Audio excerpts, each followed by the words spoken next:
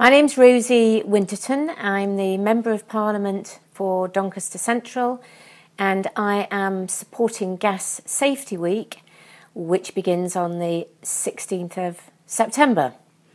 For Gas Safety Week, I would urge my constituents to make sure that their gas appliances are safe. And why do I say that? Because every year people will die from carbon monoxide poisoning. People will die because their appliances aren't safe. In some cases, will explode.